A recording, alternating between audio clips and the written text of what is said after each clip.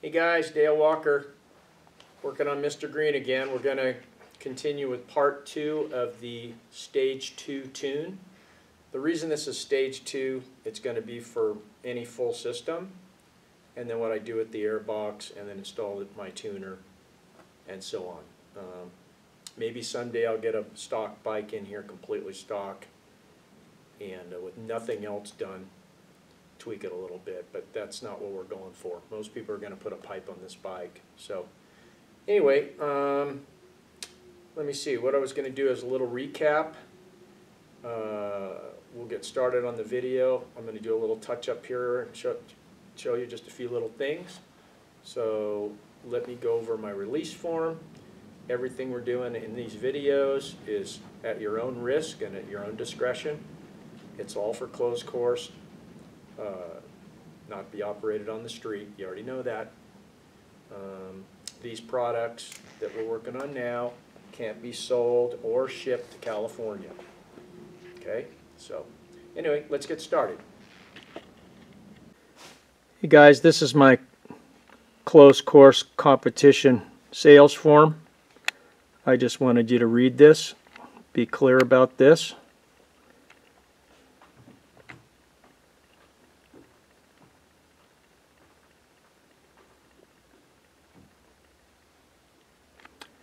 This has to be, I email it to you.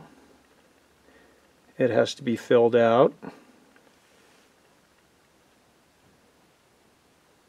And signed and dated. And returned to me, either in a PDF or JPEG. Or you can fax it, old school.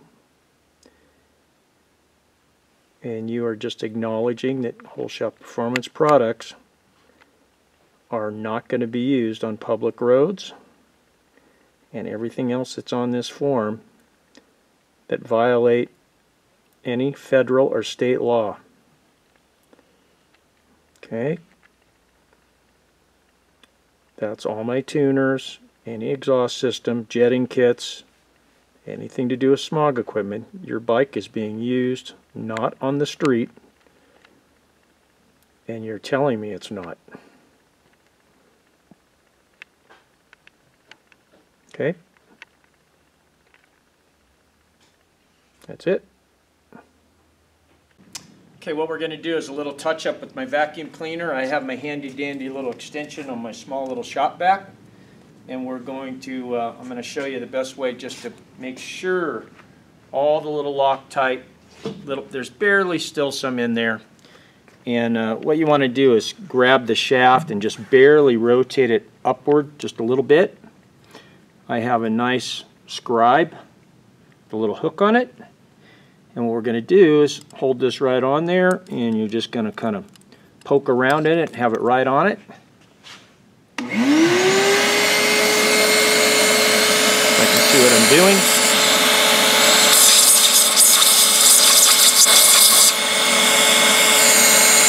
I'm going to the dentist, except it doesn't hurt.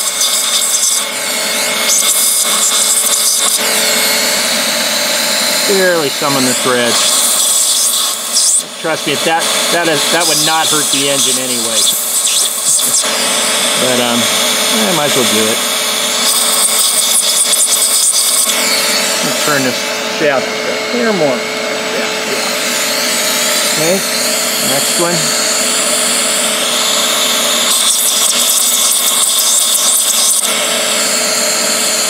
This one I can see a little bit in. Wiggle around in the thread.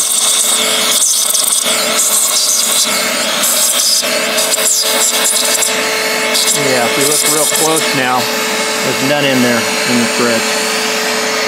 Okay, now, there's really none down in there. You can eyeball it. But this is really nice, this little hose. You can buy a little kit with several attachments for your car. It's like for the vents in your dash. It's beautiful.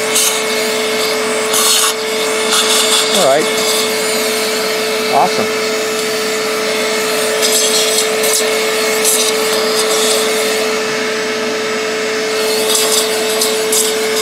Good.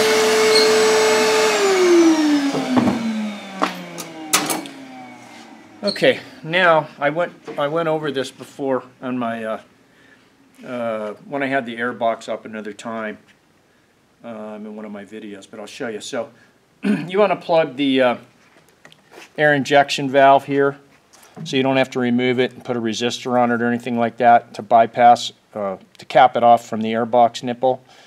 Some people put a cap on the air box nipple and then shove this over it, but you know, it swells up the hose, and then if you ever take it off, the hose is going to be stretched out. So what I like to use is a real nice little rubber plug,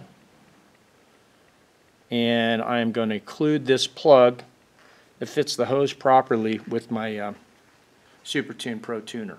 Okay, so what I do is you can just get a screwdriver and kind of pull on this. The hose is pretty pliable, so you can get a big screwdriver in there and kind of pull at the same time, and it will pop off.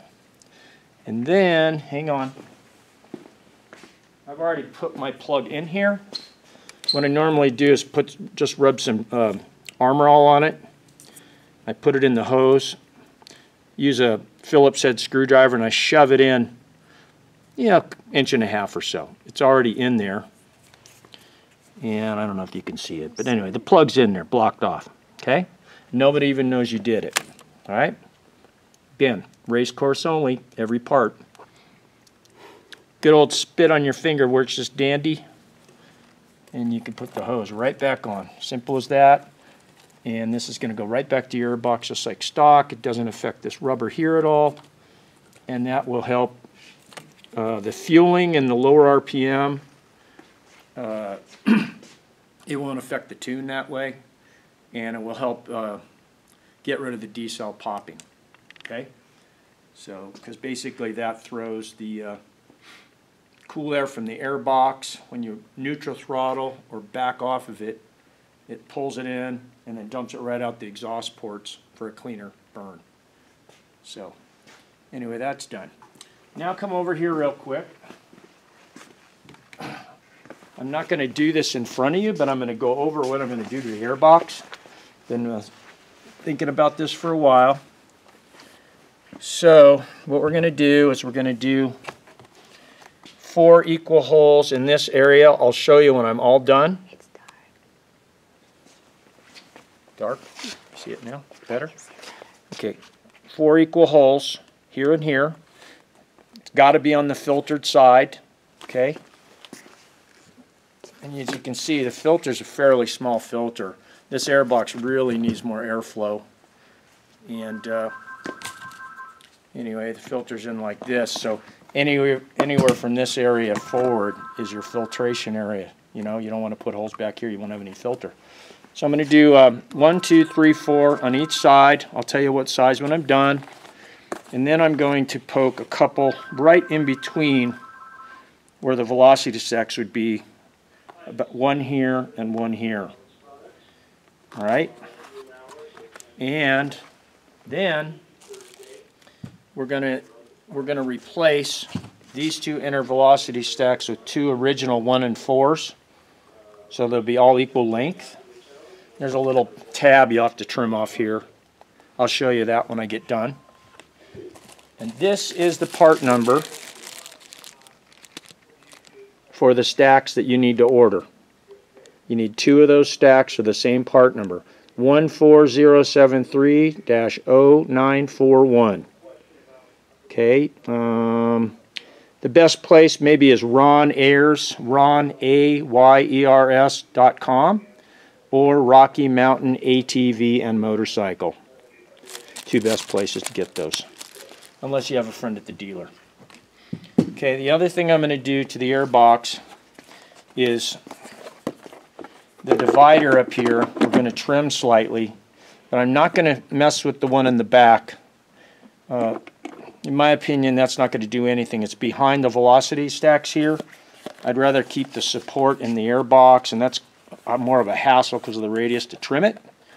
So this rear one is separated, and no airflow is coming in on this side. So on the front part, I'm going to go ahead and get rid of this triangulated piece. Okay, so I'm going to stay back from this support. Is that lighting good?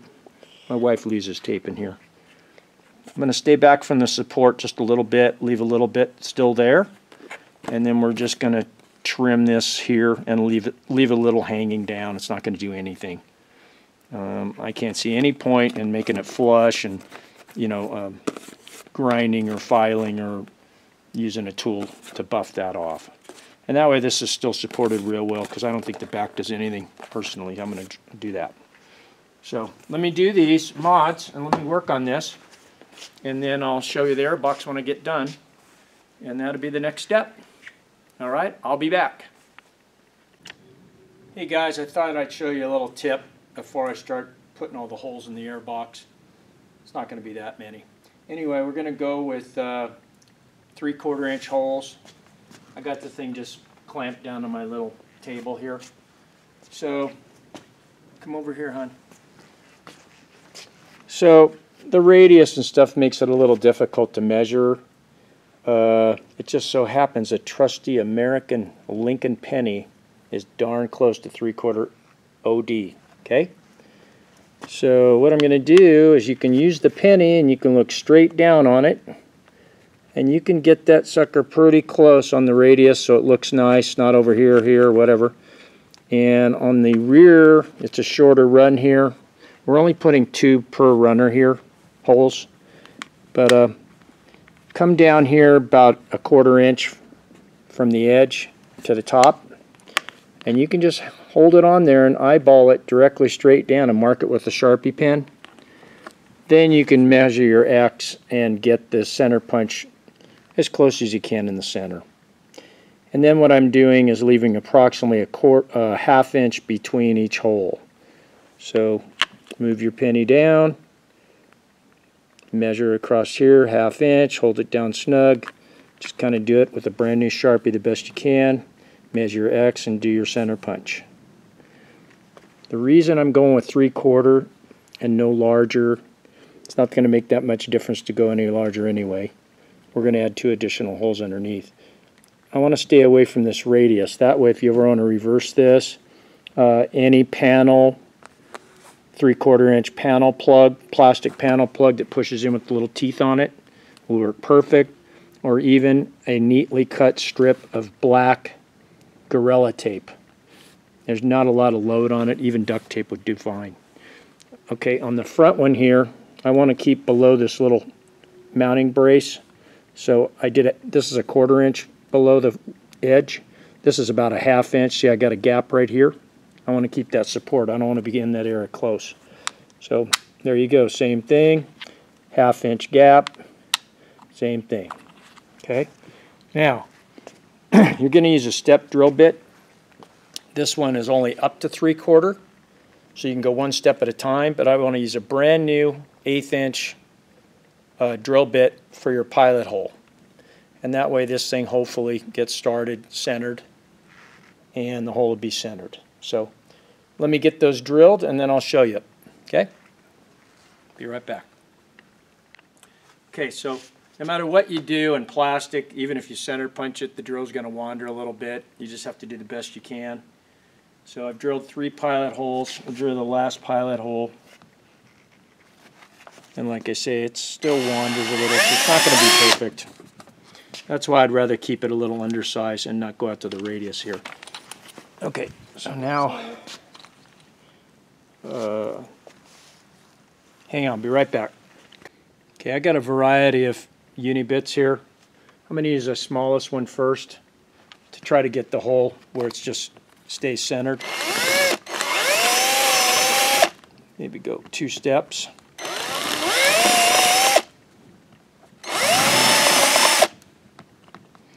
They do a nice job in this. If you can use one of these, you can use a hole saw, 3/4 hole saw, but these do, I think, a cleaner job. So this one maxes out at 3/4, so we're going to go all the way through. If you have a buddy or something, you can hold a vacuum cleaner on this at the same time, which makes it nice. See, if you look right here, see it's already off-centered a little bit. It's really hard to control in plastic, even though you center punched it and I had it dead on. That's the way it goes.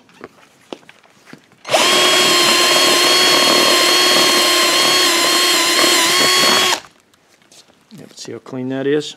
Look at the edge of that hole. Okay. That's why you use a 3/4. You just let it go through.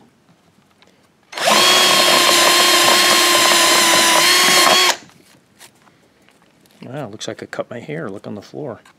Except mine's gray now.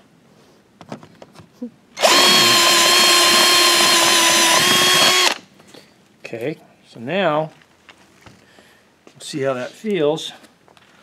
It's pretty nice clean edge. Don't really have to do anything. If you have a neck size larger, this one goes up to 1 inch. You could run it in here and just barely hit the edge with the next step. But only if it's got a lip. It's fine. Inside you'll have to clean it up a little bit. Okay, so if you look over here, that's pretty nice. You know, you're not into the radius. You're down here. We still got a lot of support in this area and here. Nothing's ever going to break. So anyway, just try to match that on the other side. Okay? I'll be back. Okay, you can use the penny trick on the bottom here. This is where we're going to put them. Just 2 additional holes. It's hard to tell, but I have it pretty centered, just eyeballing it between the 2 stacks. Okay, it's pretty close. Okay, and then you want this centered. From this little plastic and molded to the radius, it's about 1 inch. So there's center punch. So the center punch is about 3/8 of an inch in from both sides to get your cross hatch and get it center punched the best you can anyway. Okay, let's finish drilling these 2. Same thing. 1/8 inch pilot hole. It will wander. Just keep it straight. Keep equal pressure on it, even. Okay. Now we're going to use my smaller step bit just to go a couple, what's that? That's, I don't know, 7/16, I guess. A couple steps up. Put the smaller one, that way you got a better chance of it staying centered.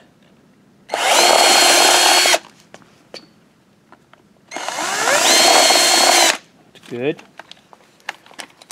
Now you're going to put the one in that ends at 3/4 so you can let it totally fall through the hole. Make sure it's tight, otherwise it'll chatter and the drill bit will fall out. See, it's already wandered a little bit. See, off center? Not a big deal.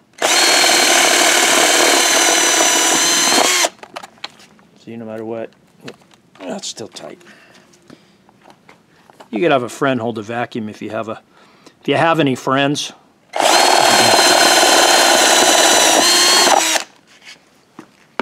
Okay.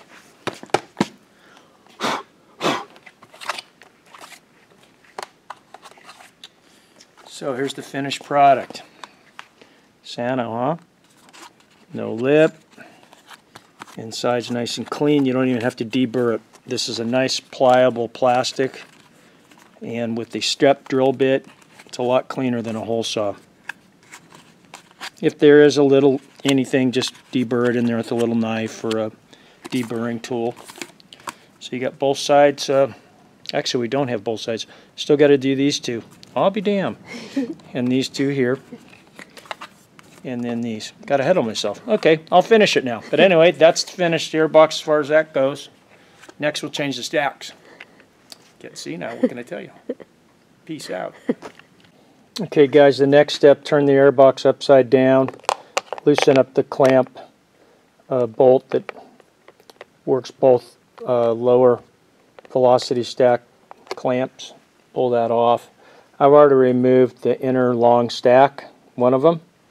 You just do that by collapsing this with both hands. Keep pushing and it'll pop out the little groove and it'll pop out. Okay, on the new stack, what we're going to do is we're going to trim these little, we're going to get rid of these little locking tabs here. They're not needed. Once it's in the groove, it's snug. Once the clamps are on, it's not rotating. So we need to, these actually right here, what we're going to do is, I'm going to leave these. Sorry about that. There was 2 choices here. And what we're going to do is we're just going to snip these off with a little pair of diagonal pliers. Okay? And just take those and snip them off flush. I lost my camera person. She left me. Anyway, so yeah, get rid of these. And then you can put a little bit of lube in there. You can use anything. Windex, teeny bit of Armor All, whatever you want to use. And do that to both and reinstall those stacks. So let's get that done. Okay, a little tip is I like to collapse the air horn with both hands and shove it through this direction. That way you have a radius that you're going to be pulling through. So get it to this point, kind of get it, yeah, kind of straight. Doesn't have to be perfect yet. And then you want to lube this groove up, just this radius here mainly. Okay, and a little bit on this edge here so it pops through, and then, you know, will center itself in the groove. Okay, yeah, once you got it to this point, I did have to use a blunt screwdriver and kind of push on it right in this area here. You won't poke through it, just be careful. You just got to lube it. I used some Armor All with my finger on it. I think that's the best thing to do. It's pretty darn stiff. And once you get it to this point, you got to look on the other side. Just make sure, you know, all the way around it looks just like that. No, not deformed at all. So you think you could have it in there. Whoops, sorry. It's a pain in the ass to see all this. You would think you have it all in there, but then you look way back in there, it could be folded over and still look good on this side. So just check both sides. You have to just wiggle it and pull on it and look at it, and do it while you have a little Armor All on there. And then, yeah, once you get it in there, just kind of eyeball it and get it straight, and then that's going to dry up and it's going to be nice and straight like that. That's what you want, fairly straight. Okay, so yeah, change the other one and then you'll be done with this. Okay, here we go. Okay guys, the lower air box mod is completed. We got all the equal stacks in there now. We got them all looking good. They don't have to be perfect, but you can kind of wiggle the inside 2 around, 2 and 3, get them all straight. There's your 2 additional holes down here. Here's the finished 3/4 inch holes here and here. And on the other side, duh. So this puppy here is ready. Okay, and if you got any Armor All on the area of the stack here, wipe it all off dry, then put your clamps on. Go ahead and leave the bolt back to almost all the way out for now. Okay, they stay on there, that way they'll go right back on the throttle body. So we'll set this aside and then let me get to work on the top cover. This is it. We got 4 3/4 inch on the outside. Got two here, lined up with the stacks, center between the 2. Probably doesn't make a damn bit of difference, but I thought, why not? That's a good spot. Okay, I'll be back and show you the cover mod. Okay guys, I'm getting a bit thrashed now, standing on my broken foot for a few hours. But I want to get this part finished, and then this would be the end of part 2. So what I've done is I used some shears that I've had for a while. They're pretty sharp. Got about halfway down. Then by hand, a little handheld hacksaw blade to do this first part. You could use a little air one if you had a little, you know, jigsaw type. It's no big deal. Anyway, I stayed about 1/4 inch away from the lid. So then I put my little trim tape here that I use for painting and left a nice edge there. So I'm about 1/4 inch or so. So now what I'm going to use is my super thin cutoff wheel. If you had a Dremel with a little saw blade, you could do the same thing. Doesn't really matter. And anyway, I've got some small little discs that are about 1.5 inches instead of 2 1/4. Once I get it in there, then I don't want to go past this. Sorry. Once I get it in there, I don't want to go past, you know, the corner up here that I already have. So let me try to set the camera up. Lisa's gone. I'll put it on a tripod and see if I can cut this and show you me doing it with this thing wiggling around. Okay? Be right back. Okay. Got my face shield on. Let's go for it.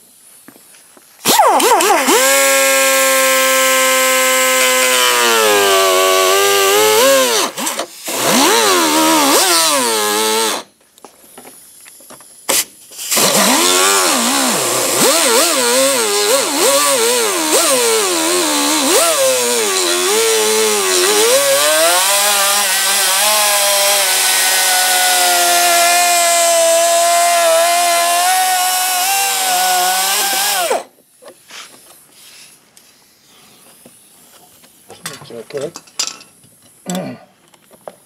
That's how this is. You just got to go for it, but take your time. Make sure you're not cutting anything you don't want to cut.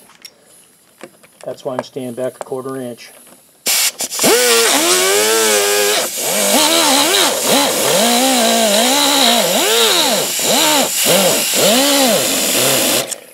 The tricky part's this corner in here. Got to really see what you're doing. Don't want to. I got to tip this a little to clear this thing here to support in the center. Don't want to hit the air box if I can help it.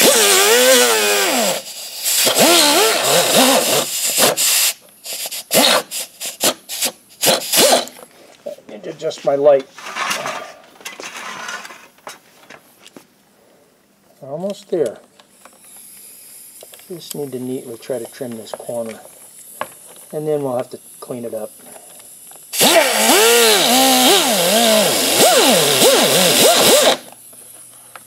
There. Okay. Right. With this off. And we can, it's melted plastic. We'll just kind of peel off. I usually use a little knife, deburring tool. Okay. Look at even your fingernail does a nice job. If you have any. Anyway, so that's what that's going to be. Let me clean it up and then I'll show you a picture of it. Okay. Okay. Little deburring tool I use on the end of the canister shells when we build mufflers. Hopefully I got that in the right spot, kinda. So just a little bit on the edge. It doesn't have to be perfect. You can't see in here. It just needs to be smooth. You don't want any excess garbage hanging off in there.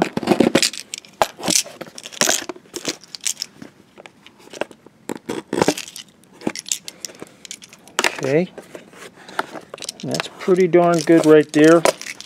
Now you could take a little bit of sandpaper if you want to, just to go over the edges by hand. I'd probably just take a little bit of sandpaper and go over that by hand, probably about 180 grit, something like that. So let me do that. Man, I have quite the mess. That means I'm getting stuff done. Alright, here it is. Here's my new baby. Looks pretty sano. You still got a little edge on there for support, little edge on here for support. This is never going to crack. It looks clean. I just got it close and actually used I had a roll of brand new emery cloth, and I just did it by hand, kind of radius the end here real nice, and got into the corner the best you can. Make sure you get all the crap out of here. I did it with my fingernail about 50 times. That's exaggerating, probably 10. And blew it out, vacuumed it, and just blew it out. And you can never have it too clean. Okay, but anyway, that looks pretty sano. This is all still in the back, has nothing to do with the velocity stacks, full strength. This would never crack. Okay, I think that's the way to go. So there's that. And then going back on this, I already showed you it. I found that you want to roll these till they just barely touch the outer two, and then the top goes down easier. I had them evenly spaced straight, and it's hard to get the top on. Okay, it still touches here, but so just rotate them till they kiss the outer ones, because the outer ones are, you didn't change them, they're locked, and that's better for putting the lid on. Anyway, there's the Holeshot Stage 2 airbox completely done, and the top lid. Okay, I'll sign off in a second. Okay guys, that does it for part 2. That was a lot. We got a lot done. Next we'll be doing the O2 bypass and the installation of my tuner, piggybacked into the injector plugs. That'll be part 3. And then I'll probably button up the bike and I'll clear the code from being on the dyno. It blows the ABS code. I'll show you how I clear the code real easy with the code reader with an adapter. And we'll get into that next time, but I think right now it's time for a, I don't know, Tylenol for one thing for my leg and knee. I think I'll have a maker's mark on ice. So till next time, thanks for watching. Please subscribe, helps me out. Ring the bell, give me a thumbs up. Catch you later. Take care.